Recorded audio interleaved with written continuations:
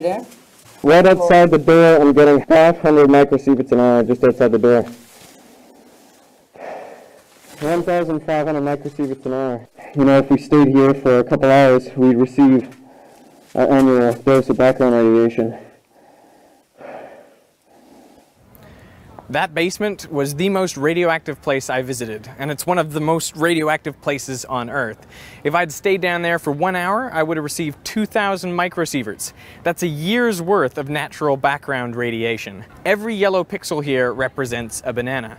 Now that might seem like a lot, but consider that in a CT scan, the patient receives about 7,000 microsieverts. That's 3 years worth of natural background radiation. It's been estimated that the people living around Fukushima will receive an additional 10,000 microsieverts over their lifetime due to the nuclear power disaster.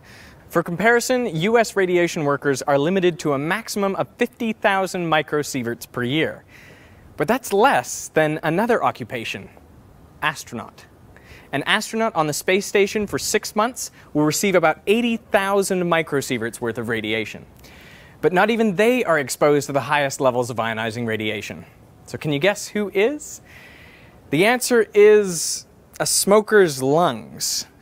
A smoker's lungs on average receive 160,000 microsieverts worth of radiation every year.